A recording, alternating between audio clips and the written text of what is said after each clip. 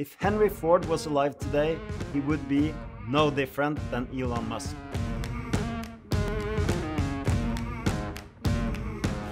So we live life forwards, but we actually understand it backwards. We think situations are unique to us, but the surprise is how many similarities there are.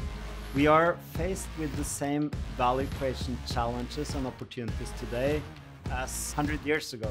Steam engine, AI, same thing in many ways. The main difference now is everything goes faster. If we don't understand the past, we can't really understand how to create the path into the future. We're seeing innovation and growth in all forms of value creation and explosions in networks and digital platforms. So the leaders who anticipate this change and embrace it as an opportunity will not just imagine the future, they will create it.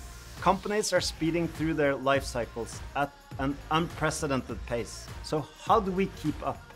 How do we embrace digitalization and sustainability? My long-term collaboration with Professor Øystein Fjeldstad on value creation has led us to a search for the answer to this question. Join me as we explore why and how industries are reshaping, restructuring and reinventing.